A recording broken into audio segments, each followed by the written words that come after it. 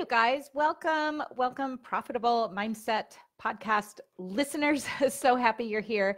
Today, this is kind of an unplanned live that I wanted to jump in and share with you some things on that will help you all, many of you, because someone in this group yesterday, Betty May, posted that she says she has an issue with trying to sell her products locally. She worries about what everyone will think. Sorry, I'm reading over here, or how they will react. How do you get past this? And you guys, I want to share with you, I know I'm looking the wrong way. I want to share with you some ideas that will help you, some practices that will help you tremendously. And here's why. I teach hundreds of farmers in my marketing class every year.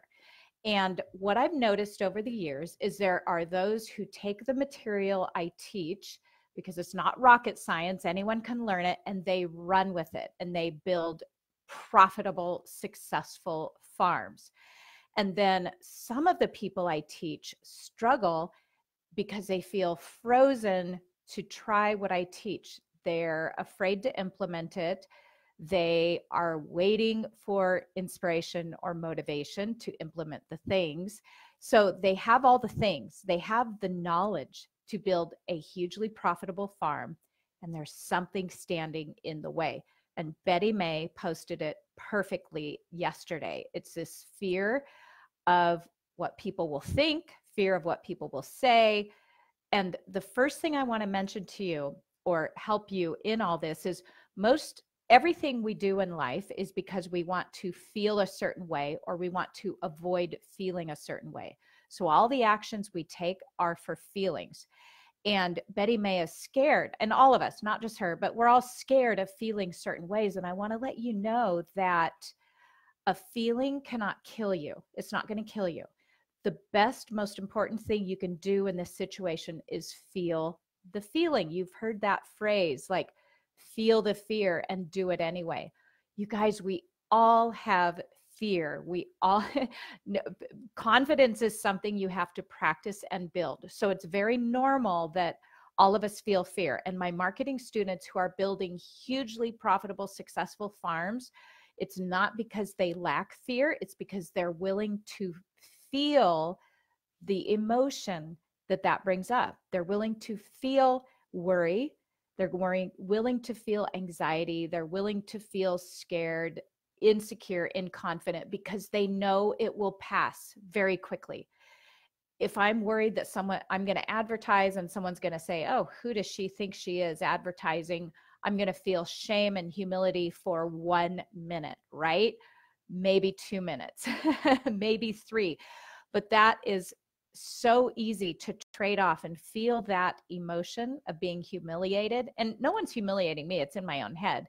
Feel it for a minute and then go on. And you know what happens when you feel the emotion and then you move forward with the thing you learned that's going to build your profitable farm, and you move forward with that, is it becomes less and less and less. So the worry, the anxiety about what people are going to think, when you are willing to feel that fear for the moment it happens, it lessens over time. So pretty soon you become like those of us who've been marketing our farms and building our profitable farms. It's not because we were born with more confidence. It's because we felt scared more. Okay. So that's the first step, is I want you to be able to feel scared. I want you to be able to know that it's not going to kill you if you step outside your house and you say, hey, I have this wonderful thing I want you to buy from me because it's going to change your life, and you feel a little bit of shame. You can feel that and go on. That's the first step, being able to feel it. The second step, which then Lori Jo Hernandez jumped in and commented on, is she's noticing she needs to practice in life, and it has changed my life, and that is intentionally planning the thoughts you think. Here's why it's important to do that. Our thoughts create our feelings, and our feelings is where we take action from. So if you think a thought, like Betty May, the poster, was thinking that if you think a thought that if I advertise, people are going to judge me, and then she said she felt worried, the action you take on your farm and in your life from a place of feeling worried is different action that you take from a place of feeling confident. And you are in charge. You get to decide if you feel worried or confident. I'm going to show you how to change that. Every morning from 5 a.m. to 6 a.m., I am sitting in that chair right there with a notebook next to it you can't see, and I write down my thoughts because I'm in control of my thoughts. I pull them up and I write them down, and I notice what feelings those thoughts cause.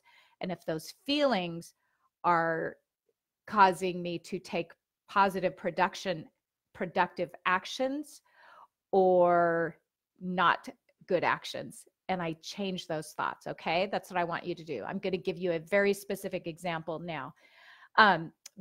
Where's Betty May's post? Okay, so this is what I would love for Betty May to practice, and she's going to know what thoughts work best for her, but I'm going to give suggestions right now just so I can offer you all an example. What I do from 5 to 6 is something like this.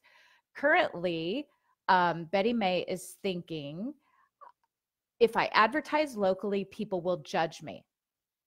When she thinks that thought, it creates worry for her. She told me that in her post. So then she feels worried. What kind of action does she take when she feels worried? No action. She is not advertising locally, even though there's a ton of people that would buy from her. What is the result from that non-action because she feels worried? No sales, struggling farm, right? That's an example of when you think a thought that causes a feeling of worry, the action you take is not going to help you build that profitable farm.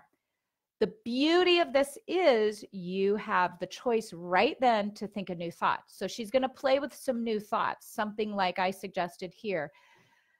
Think a thought instead of, I have a product that is changing lives. You guys, if you're raising products on your farm, whether it's food or flowers, vegetables, eggs, whatever, you are raising a product, growing a product, producing a product that is changing people's lives.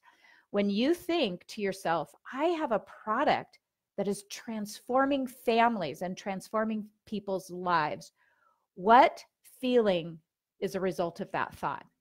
A feeling, not worry by any means. It's going to be something like energetic, excited, and eager to share, right? If you think I have a product that's changing people's lives, you're going to feel eager to share. What's the action you take out of feeling excited, energetic, and eager?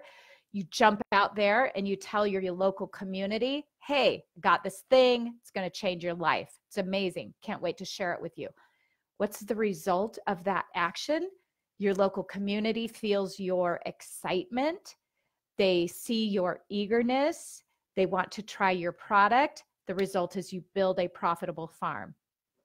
So that's an example of what you can do every single morning. You look at the thoughts you're currently thinking that are creating your action that is not building your profitable farm, and you play with the new thoughts, the intentional thoughts that are creating actions that you take that build hugely successful, profitable farms. Night and day, when you learn this trick, not trick, it's a way of life. It's something we should be taught in school, but we're not taught in school. When you learn how to do this and you practice it every single day, give it 90 days and look back, you will see how your life and your bottom line has improved. Give it a year, you will change your life. Your life will be like night and day from a year ago. So just remember, look around at the results you have in your life. Every result you have comes from your thought that created a feeling that you took action from and created the result. So if you don't like any result you have in life, maybe you don't like your house, maybe you don't like how you treat your kids or your husband, maybe you don't like that you aren't going to the gym like you said you want. All those results that you don't like are because of thoughts that you had in your mind. Beauty of this is you can change those thoughts. So if you want different results, take a look at your thoughts and change them. This little exercise, can't tell you, you can tell I get so excited about how transformational this is. Okay, let me look at the lessons here. Breezy says, your lessons are so valuable to all salespeople, not just farmers. Thank you, Breezy, for saying that. It's so true. And in this group, we are gradually getting more and more people because of different businesses, because they are life transforming no matter what your business. So thanks for pointing that out. Oh, Breezy's a business development specialist for a reverse mortgage brokerage, and I use your lessons every day. Thank you, Breezy. I'm just so thankful you're here and that you made that comment, because it helps inspire others to know that they're thinking, oh, I'm not a farmer, this won't help me. It absolutely will help me. Jennifer Lemaster, I can honestly say it does lessen over time. Thanks, Charlotte. You're so welcome. You guys, when you practice feeling the feelings, the negative, the ones you don't like, the insecurity, you feel it in the moment, it lessens each time it happens. Jennifer has experienced that. I've experienced that. So go ahead and feel those feelings. It's transforming. Matt Willis says, hi, Charlotte, what would you say is the single most important thing to build a loyal customer base when just beginning? Take our free email course, Matt Willis. I'll link to it, okay? When I get off here, I'm going to link to it. Start with that, because it talks about the technology of email marketing, but also the relationship building. You got to have an online presence in today's world, and you got to be funneling those people to an email list. So that's where you're going to start. I'm going to link to it here, and you'll see that. You guys, so excited that you're here and even considering doing this work of intentionally planning your thoughts so that they create productive feelings, productive actions, and a wonderful life. All right. You don't have to tolerate any of the results you haven't liked in the past. You don't have to live that way. All right.